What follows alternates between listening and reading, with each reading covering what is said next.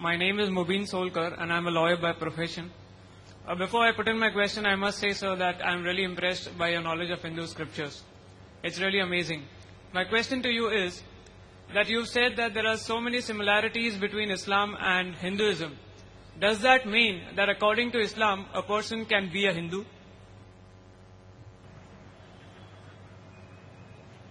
The brother asked a very critical question.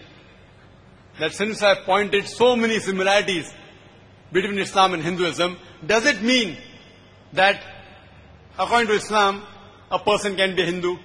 Brother, if by the term Hindu you mean a geographical definition, a person who lives in India, then according to Islam there is no problem in a person being an Indian.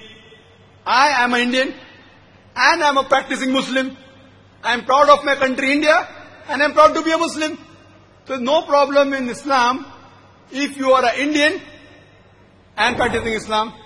But if you mean by the term Hindu a person who follows the religious scriptures of Hinduism, then I have got no objection as long as that Hindu strictly follows the established truths of the scriptures of Hinduism.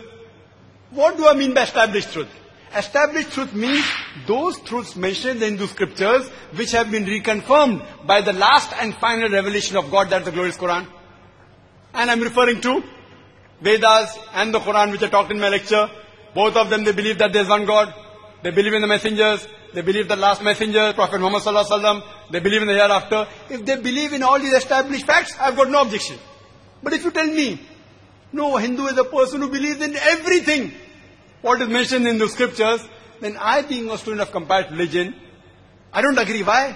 It's not possible for a Hindu to believe in all the teachings in the Hindu scriptures, because many a time the teachings of different scriptures of Hinduism, they contradict.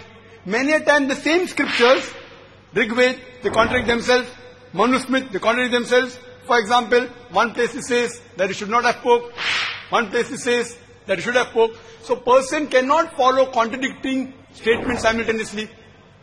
So what we have to realize, that even in the Hindu scripture, certain things which are unethical, as spoken by the great reformers. They believe in caste system, which Raja Ram Mohan Roy, Justice Ranade spoke against. They spoke against the sati system, that the wife should burn in the funeral pyre of the husband. So these things a person cannot follow. That's the reason I say that as long as the Hindu follows the established fact and also agrees that there is one last Rishi, Antim Rishi. When Buddha came and he tried to purify Hinduism of the superstition, many people went against him. Then how come he is coming to purify the Vedas?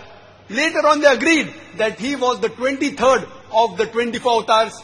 They even agree that he was the 9th avatar of Vishnu. Similarly, when you read the scripture, it talks about Muhammad sallallahu alaihi wasallam is the 24th avatar. He is the 10th avatar of Vishnu. He is the Antim Rishi.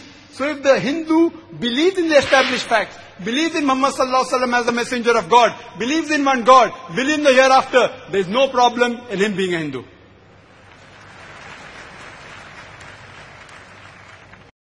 My name is Harris. I'm from Phoenix, Arizona in the United States. I'm an entrepreneur and a marketing manager.